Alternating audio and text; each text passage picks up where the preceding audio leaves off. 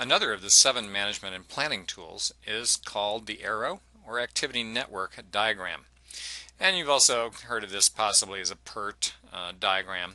So it begins over here, and then we connect the dots of all the things that are going on.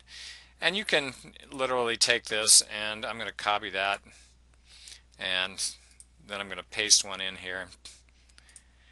And I can take that, and that can be number 9, right? And I can just change that, if it lets me, to 9. And then I can use Excel's tools, literally shapes. I'm going to connect that, and it'll connect over to our dot, and then I can actually drag that around as much as I want to. Excel is like a little drawing engine. And so that's the Arrow or Activity Network diagram. And in the QI macros, you can find that under our planning tools under Arrow diagram, which will bring up this diagram that you see here. There's some instructions for drawing it down here.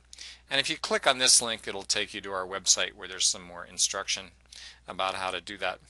But that's the Arrow diagram, one of the 7 management and planning tools. Download a 30-day trial of the QI macros from QImacros.com.